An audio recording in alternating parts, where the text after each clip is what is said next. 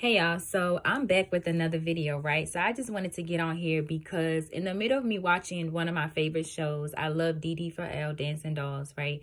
And so I was watching the show and they came to this competition, and the day before competition, 3 hours before the practice was about to be over, they were hit with 3 setbacks, and they were like major setbacks. Like they had to change formations, they had to change literally everything in their routine, right? And this is the day before competition. And so I'm sitting there and I'm just watching them, and the girls are sad. And literally in that moment, they had 2 choices. They could have A, forfeited and not have gone to the competition and took that L, or B, they could push through, right, and find a solution. And so they ended up pushing through, finding a solution, you know, doing the best that they can to make it work. But the coach, in her mindset, she's already kind of, you can tell, like sort of like defeated in a way of like, you know what, it's going to be what it's going to be. It's not winning or losing. This is a moment where you just got to learn to push through. You know, the fact that you guys are even getting up to push through, right, says a lot about who you are individually.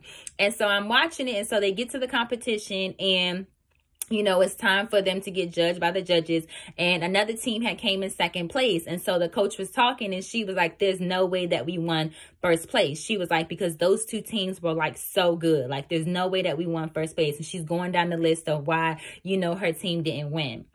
And unexpectedly, they won. Unexpectedly, they won. And so that is the word that God wanted me to get on here and to share. Is he said, Shantia, my children are about to experience unexpected wins. You would have never seen this coming.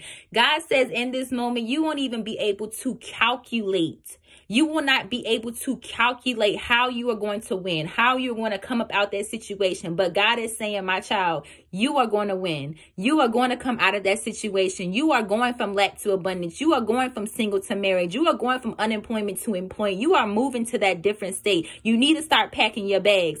God is not playing in this hour, okay? So God just wanted me to get on here to say, like, my child, you will not see this win coming, but just know that you already won. Just know that you already won because the Lord is on your side, okay? And just like I said in my last video today, even after the video, I had a moment of fear and doubt in that moment. And literally the Holy Spirit said, you just released a video on speaking up. Speak. And so I started speaking, and literally what the Holy Spirit told me is every single time you have a moment of fear or doubt of it or anxiety, in that moment, give your fear and give your anxiety, give your doubt to God, and just say, I trust you, Lord. I trust you, Lord. I trust you, Lord. And I trust you, Lord, has now become my mantra, right? My new mantra that I'm going to use in my times of anxiety or fear, and just, I trust you, Lord, right? Because God is not a man that he shall lie, okay? So I just wanted to get on here to say that God says, I'm about to do it. I'm about to do it. And that's exactly what he told me. He said, Shantia, I'm about to do it. I'm about to do it.